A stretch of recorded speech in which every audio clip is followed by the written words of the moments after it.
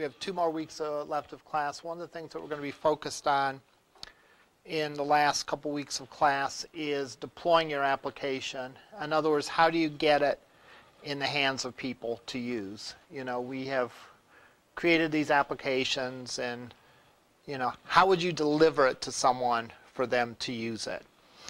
And keeping in mind that you don't want someone to have to go and use a command line, for example, to run your code, you know, or anything like that. And you don't want it to be a requirement that they actually have Java, the Java development kit. You just would want to require them the Java runtime engine. So you'd want to make it fairly easily. And there are things that allow you to put together releases and install programs and so on and so forth. But we're going to sort of focus on the Java side of it.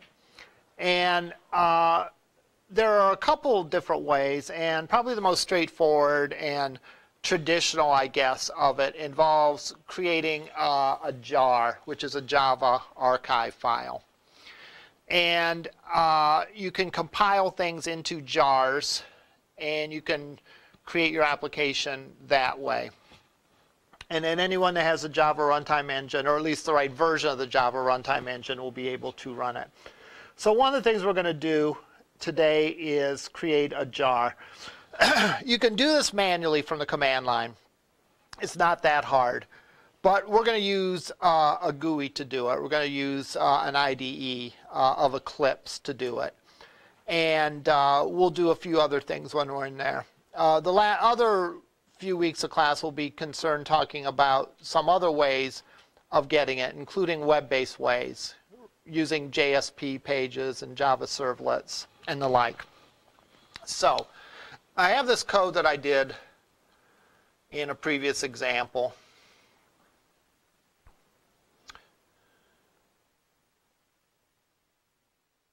And I'm going to start up Eclipse, which is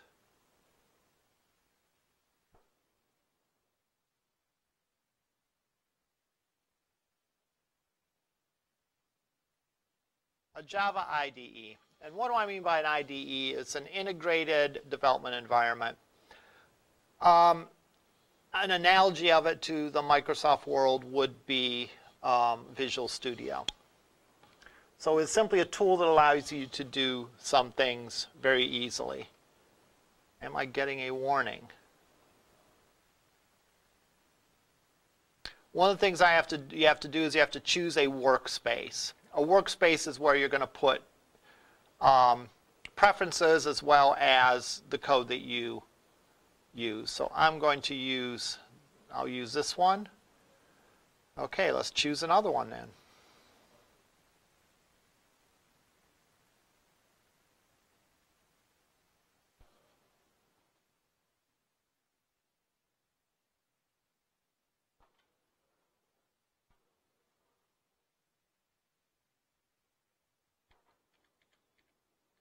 I'll create a new folder called Workspace, and we'll use that one.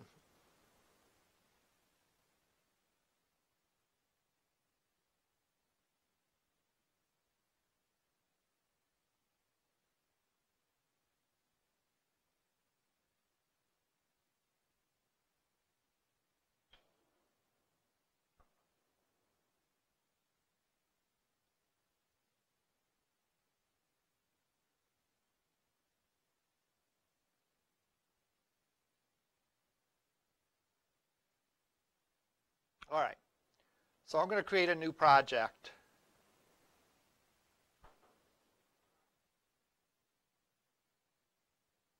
New Java project, and I will call it, this is the high-low game that I'm going to bring in.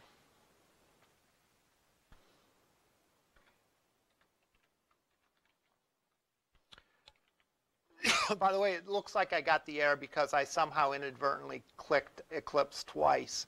And in 2 instances we're trying to use the same workspace, and that wasn't okay. So I moved my workspace to be on the desktop. So I'm going to create a project called high-low game. I can use this as a JRE. Create separate folders for class and other files and so on. We'll click Finish, and there you'll see my project.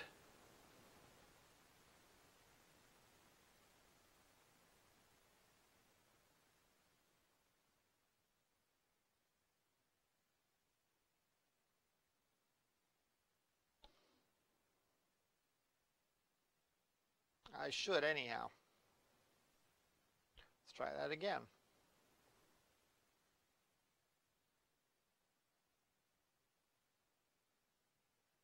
Let me go back and try to open that project. Oh, there we go. Just took forever. All right, we have our Java Systems library with resources that we can use. We also have our source library. Now, I already have some code, right, that I wrote last time. So we're going to use that code, and we're going to bring it into Eclipse. All right. Once we bring it into Eclipse, we'll play around with it, and we'll see some of the advantages that an IDE brings. But I'm going to import it. Now I'm going to go to File, Import, and I will do this to bring in code that already exists. In other words, code that we wrote from a previous example that we did not use Eclipse for. I'm going to import, and I'm going to import General, and I'm going to choose File System. Because that's what I'm doing. I'm not bringing it in from another Eclipse project, and I'm not bringing it in from an archive or anything like that. I'm just opening files. So open files, I get to pick the directory. Oops.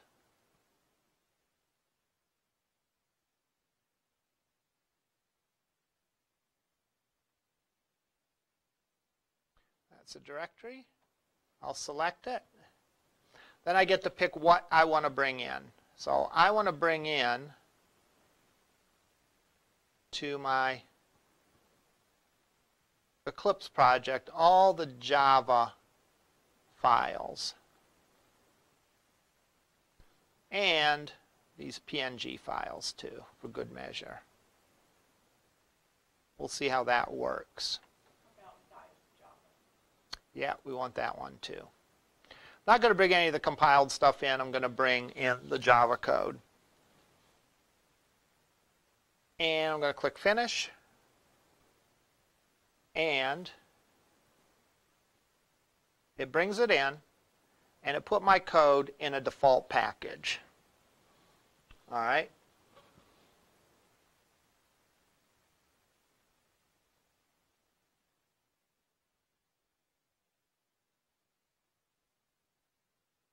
Now, if I want to run this,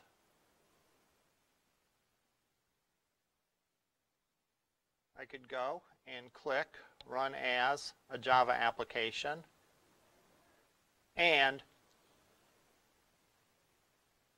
I have to pick which class I want to be my initial class, right? What does it take for a class to be my initial class? What is needed in that class? A main method, right? So public, static, void, main. So what it showed me is it showed me the three classes in my application that have a public, static, void, main. So I would assume I want the GUI one, so I'll pick the GUI, and I'm good to go. And there's our GUI.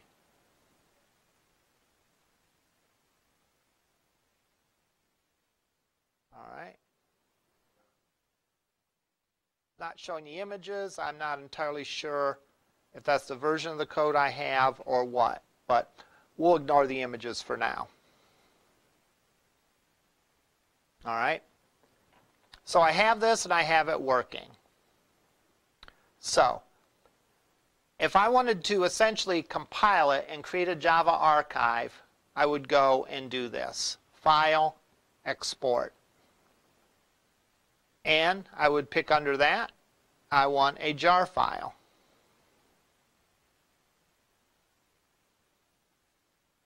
What's more, I'll pick a runnable jar file. All right. I'll click Next.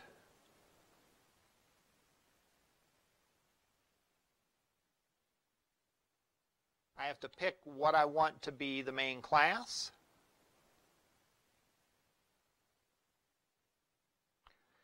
Destination for it, I'll put it on the desktop for good measure. And I'll save it as HL for high-low. Save. And I click Finish.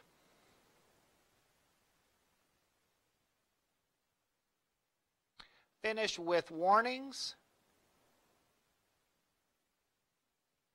See details.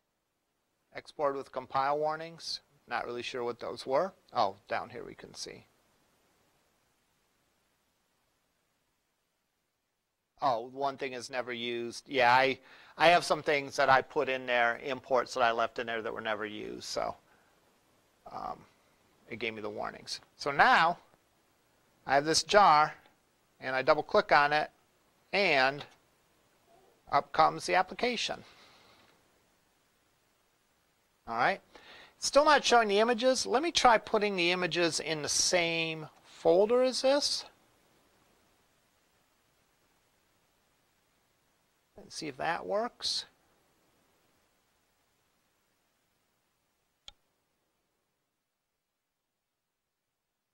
Yeah, that works. So the images are in the same folder as that. And if you had an install routine, you could create a place for it and all that. All right, so we're good to go. So that creates a jar, and a jar is a Java archive. If we notice, there are a couple other things that get created too. Let's peek in our workspace.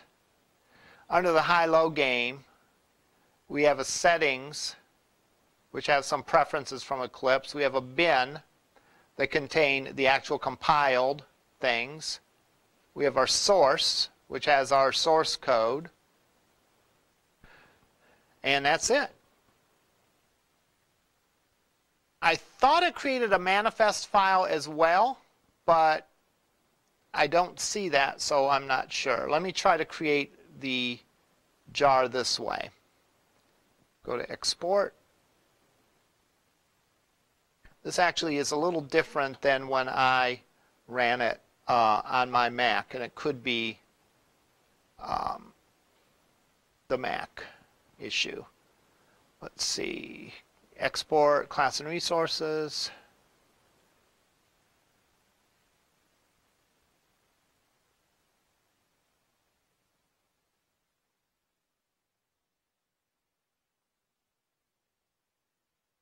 Put the jar somewhere else.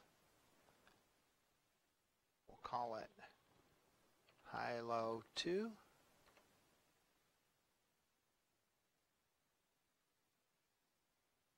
Next, export with, save the description.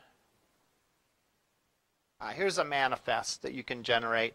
If you create a runnable one, it must do this sort of behind the scenes. But you can generate a manifest file. I'm going to save the manifest in the workspace, and I'm going to give a name, manifest.txt.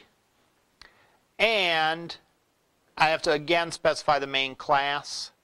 And I want the GUI to be the main class. Manifest file path must be absolute.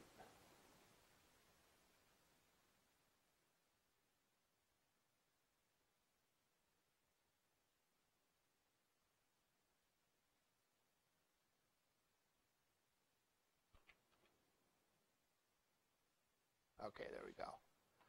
And I can click Finish, and it does its thing. And we have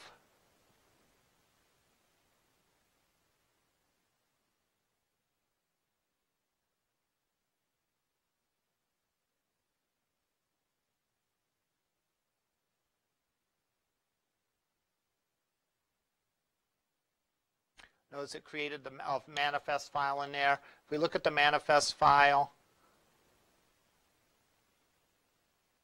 it contains just something simple like a version of the code in the main class. There's other information you can have there, but since ours is a pretty simple app, that's taken care of. We get a jar just the same, and it can run and display the results.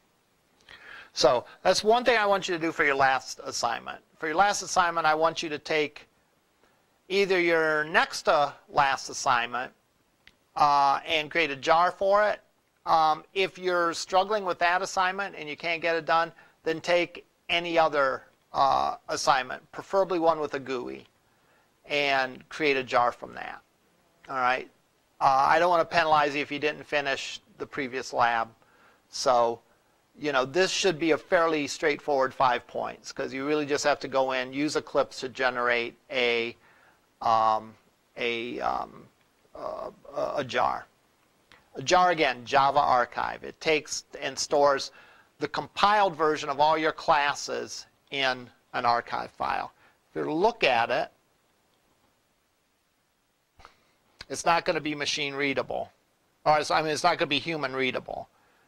It's compiled code, and it's compressed compiled code.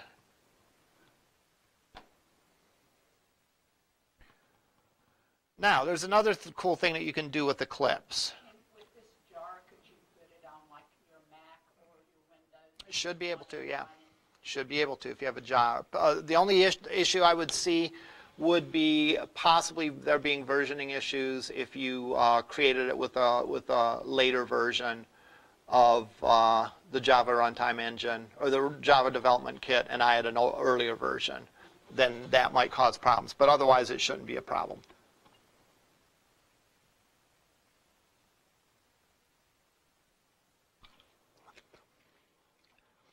Now, another cool thing that we can do is we can export to JavaDocs. And JavaDocs are documentation for Java classes done in a very specific standard way. And if you visit the Oracle website and view their documentation on classes, this is the kind of stuff that you see. So let's click Next.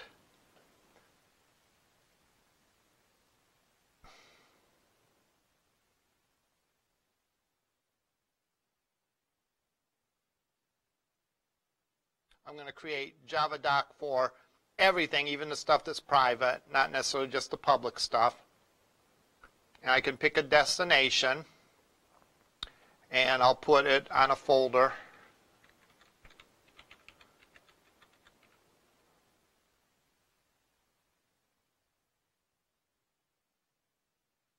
Let's create it.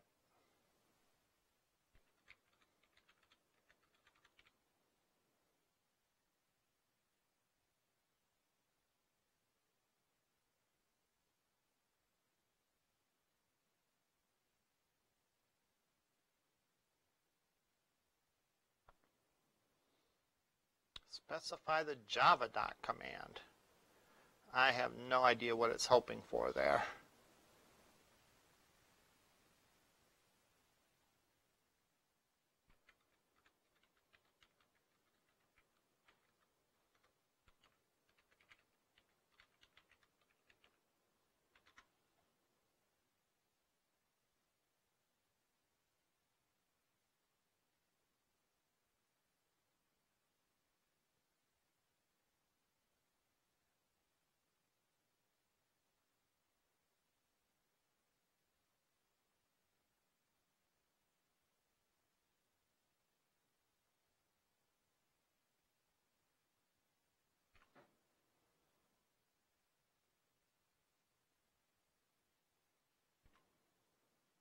I have a different version of Java, so I'm going to have to find mine.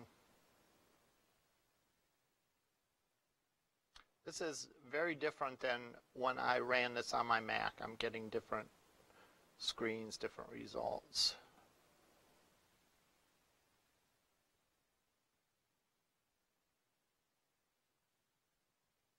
JDK 1.8.0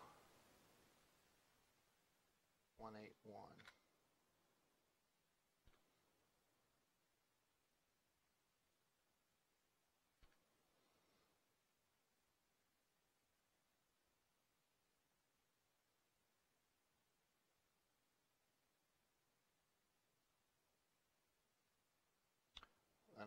finish. Do you want to update? Yes to all.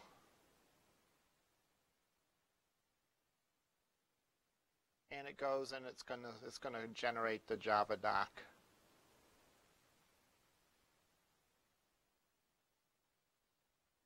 So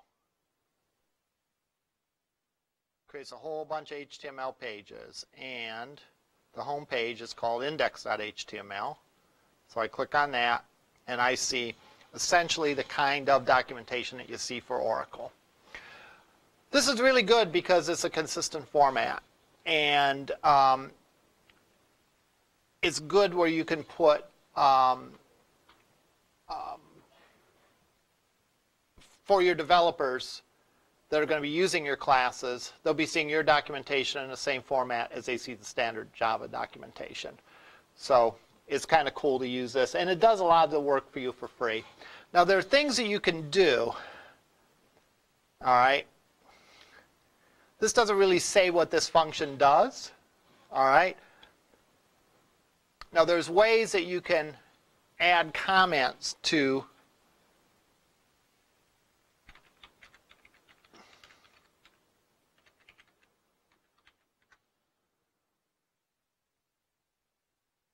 how can I generate document contacts from the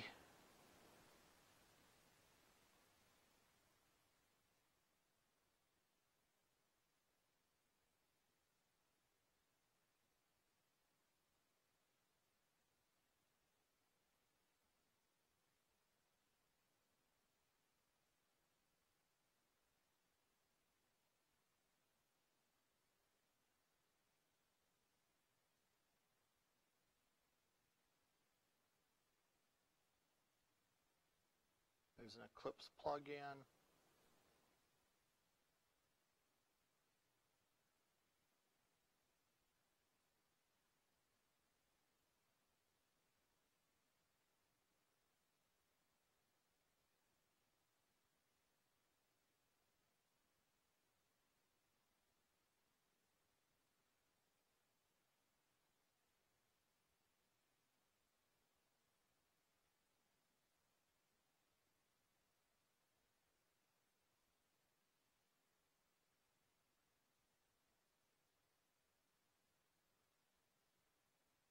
So let me go into my DICE class,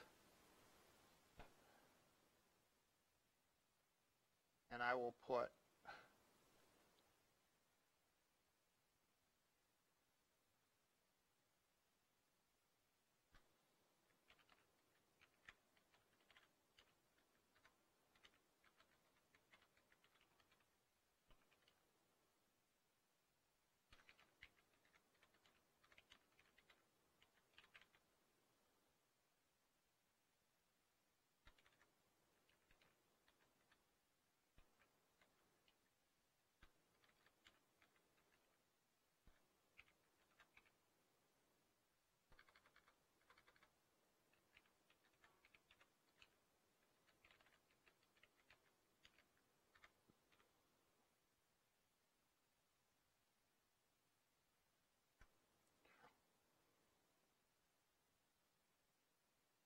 and I can do the same thing for get, following this format.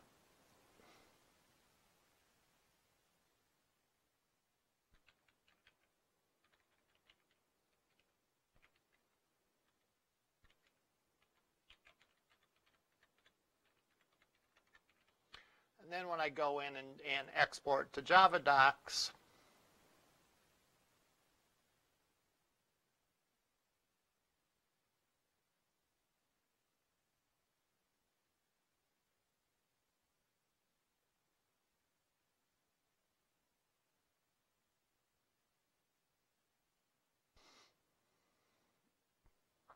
it will create the documentation, and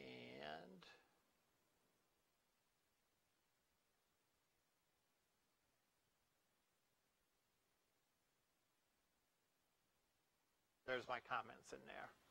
So that makes for a little more descriptive documentation if you put those comments at the start of the header of the function. All right, so I think that's your last assignment, is to create just a jar from one of your previous examples. Should be just a matter of importing your code and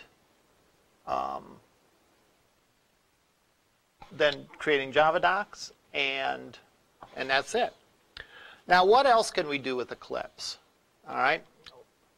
One of the things that we haven't talked about, and we can start now, is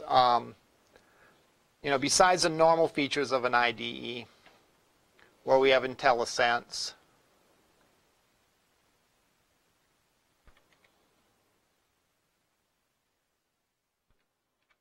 as I type something in, it will show me the value that I could do for that object.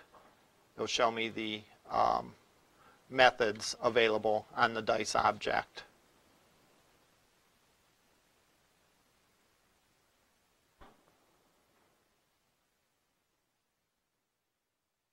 Just by typing in D dot, you see a list of all the things that are available, and so on. And if you have a syntax error, it will highlight it for you. D dot roll 5. It'll tell you there's something wrong with that. Namely, the method roll is not applicable for the argument in. And it'll give you some quick fixes. All right, get rid of the argument and all that. So pretty nifty.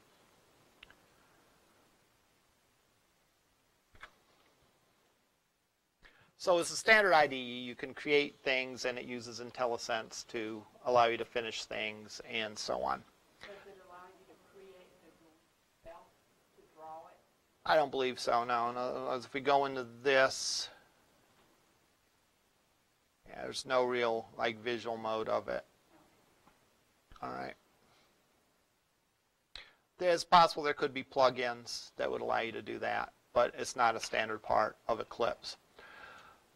One thing that is good though is you can divide your things into packages easily. Now you don't need a GUI to do packages, but it's a good place to talk about it because it sort of does the work for you. The idea of a package is that you can group like things together. All right, you can group like things together and put them in a package. And that's really what you're importing when you import something. You're importing the class from the package in which it lives. So I could actually put each of these Java classes into a package that makes sense for me. So I'm going to delete dice test because, again, that was my test code. I don't need it in a package that I'm going to release. So I'm going to delete that.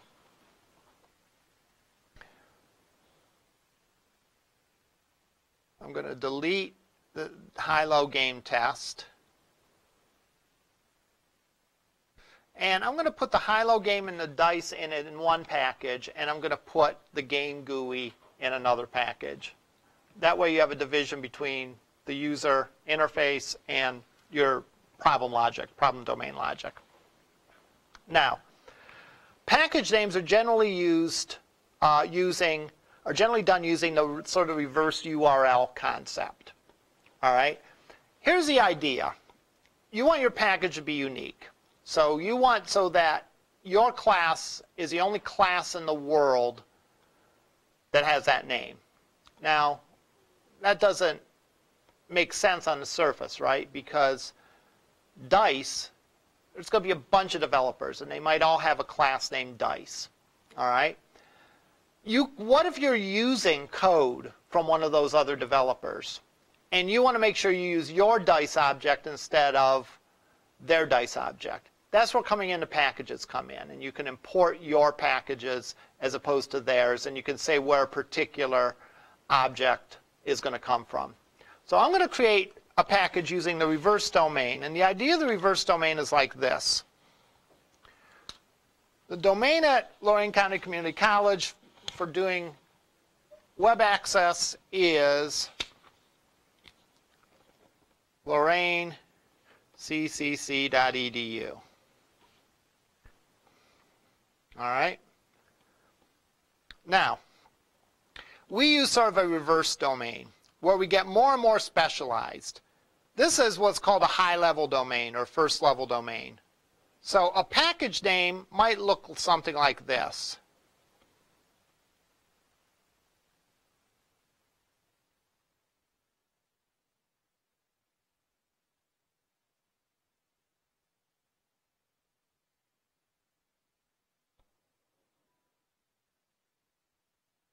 That might be a package name.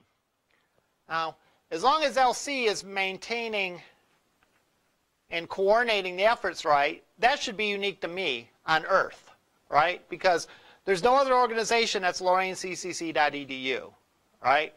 And within that, we can specialize further. I'm in the Engineering, Business, and IT division. And then within that, I'm in the CISS department, and my name is Zellers. So if there was a Zellers even in Arts and Humanities, they would have a different code for that. So I'm going to go in, and I'm going to put in my dice, I'm going to put a package, and that's the very first line.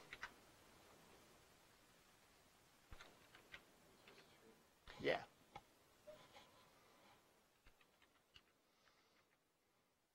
EDU, Lorraine, CCC, EBIT, CISS, Zellers. Now, on the other one, you had EDU in both places. Should it be in both places? Or No, it's the second one shouldn't be there. okay. Yeah. Okay, so now, notice it's griping about that. It's griping about it because I'm in the default package and I'm saying this code belongs to this package. So I have to go here and create a package. And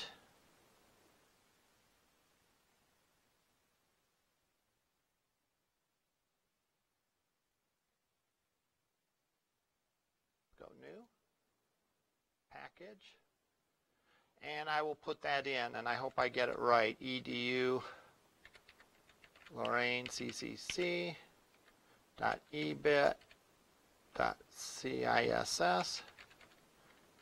.zellers. I'll create that, and now I'm going to drag this object into that package.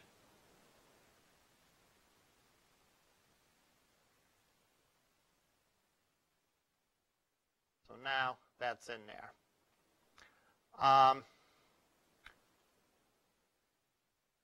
I will then go in and create another package for the GUI.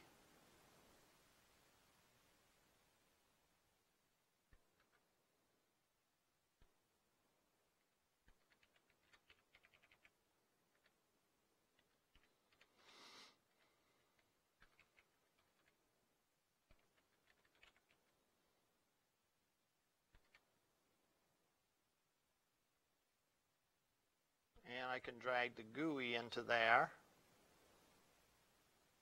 And I can drag the high-low game into there. And I just have to make sure that the package matches, the package I define up here matches the package that it's in. So that one does, and that one does. So they all match. Right.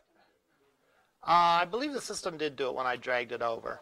I think the first one I typed it in and it gave me an error because I did it sort of in the wrong order. I added the package to the source code, then I went and created the package. If I create the package and then drag it over, it puts it in by itself. All right, I got rid of my warnings, which is always a good idea, especially if it's something simple. All right. Now what I have to do, though, is notice that it also automatically added the import of this guy, because a class can find classes within its own package without qualifying it. So for example, notice my high-low game just refers to the dice object. Doesn't import anything for it. Why? Because dice and high-low game are in the same package. Now, game GUI uses the high-low game class. So it needs to import the high-low game class because it's in another package. All right, so it's in the same package. And what we've effectively been doing the same all along is we've kept things just in a single default package. So everything was in the same folder, so it could find everything there. All right, so now if we go and run this,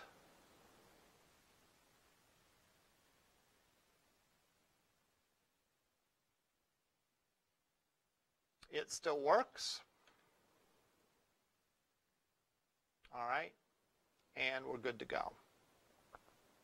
Now if we want, go ahead. When you make a change and then you run it, does it compile automatically? Yes. Yes, it does. And then I can go in and I can make a jar again from this by going to export, pick a jar, next.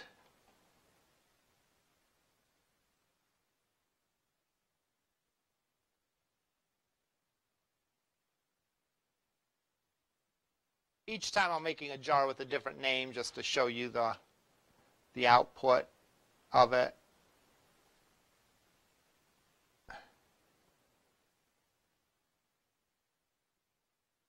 Pick the manifest, that. So recreating the manifest. And now I have my high-low jar 3, which again still works. All right. Now, I probably should go and redo the JavaDocs because I've moved things around into new packages and my old JavaDocs are going to be obsolete. So I'll go to File, Export, and say I want JavaDocs. There's my path to that. I'll actually create documentation 2.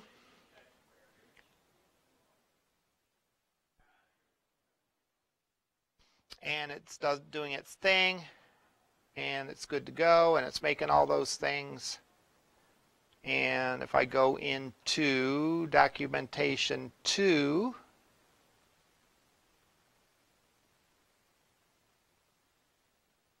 oh,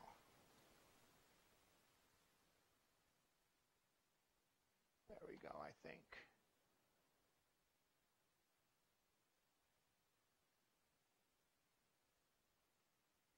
I have, shows me that it's in a path, or it's in a package of edu, GUI, and so on.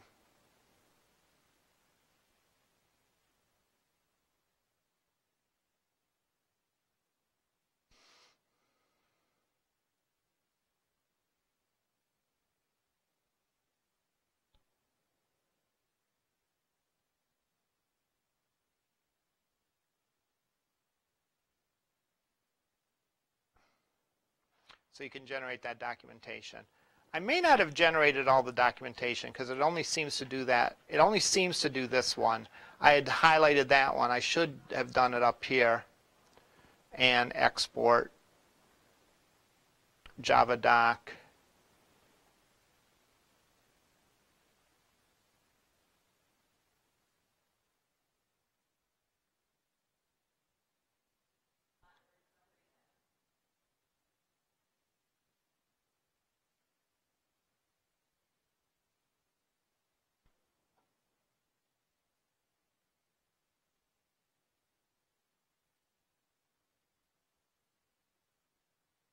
Now it's doing a lot more, I think.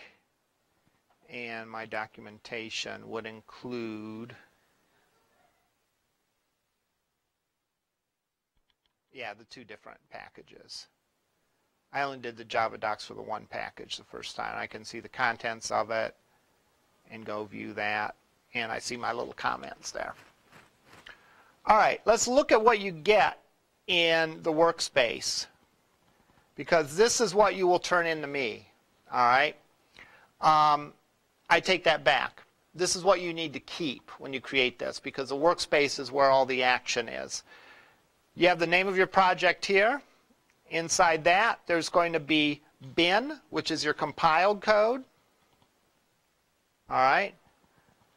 There will be folders for each of the packages that you have, and your compiled code goes in there. So if you remember before, we just had that bin file and all the class files were in the one bin folder. Now, because we've separated things into different packages, we have different folders for the compiled code, where the compiled code goes. When we do this on our own PC, still designate the range? Yes. Yeah, it's not like it magically goes out to that domain or anything. It's just used as an identifier. It would be similar to like if you sign up for an Amazon account. You use your email address. Does that mean it's emailing you or something? No. It just knows that, well, an email ought to be unique, so therefore, same thing with that. The domain, yeah, you could still use that. Our source also is divided into each of the packages has its own folder for source. All right, so this should be enough for you to do that last assignment. And you have a little while to do it, right? Is due, I think, the week of finals. So you do have a bit of time. But essentially all you're going to do is generate a jar file and generate JavaDocs for this, and then just upload that. I should be able to run it. Okay, what we'll talk about in future classes, of which we have a handful left, is